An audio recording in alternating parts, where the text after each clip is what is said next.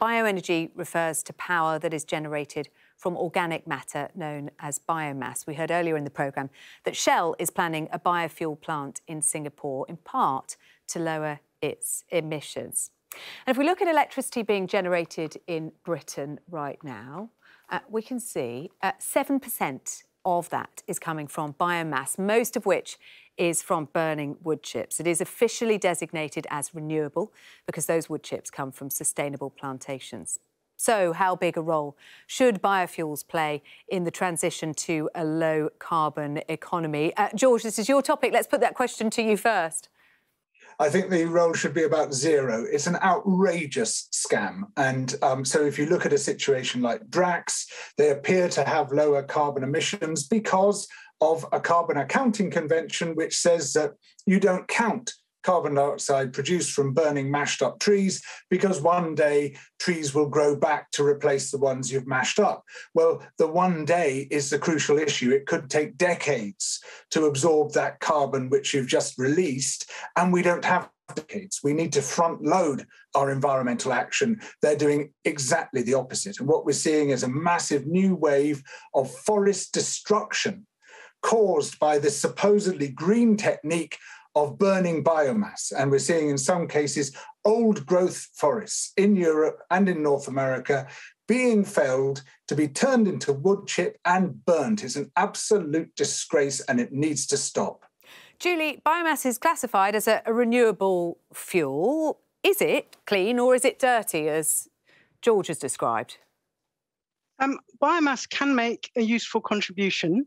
I think, we have a lot of commercial forestry in the UK. That forestry needs to be thinned. There are trees which are not fit for producing, for using in construction and things.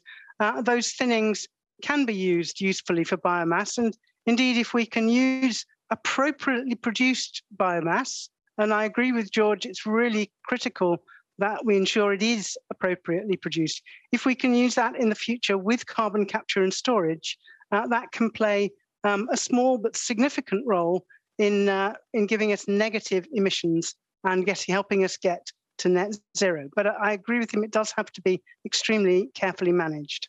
George, it's better than fossil fuels, isn't it? No, it isn't. Forestry thinnings and waste are always used as a Trojan horse to enable much bigger operations to go ahead. We're sold the idea on the basis that it'll be waste products used.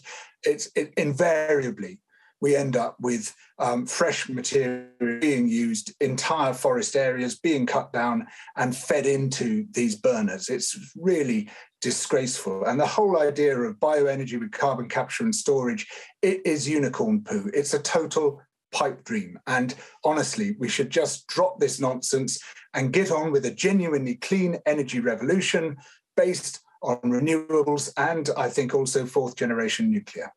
10 seconds to get a final answer from you then, Julia. Well, appropriately used sustainable biomass forms part of the Climate Change Committee's pathway to net zero.